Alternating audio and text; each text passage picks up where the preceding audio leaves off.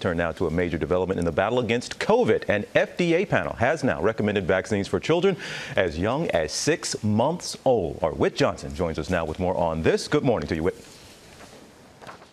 Hey, TJ, good morning. This is the news many parents of young children have been waiting for since the COVID vaccines first started rolling out about a year and a half ago. The FDA advisory panel voting unanimously yesterday first to recommend emergency use authorization for the Moderna vaccine for kids 6 months to 6 years old. It's a 2-shot series, a quarter of the dose given to adults. The panel then also voting to recommend the Pfizer vaccine for children 6 months to 5 years old. That would be 3 shots, just 1/10 the size of the adult dose. Again, there are a few more steps in the process here. If the full FDA grants authorization, then it goes to the CDC for the final green light, and we could see those first shots going into arms as soon as next Tuesday. George? Okay, thanks very much.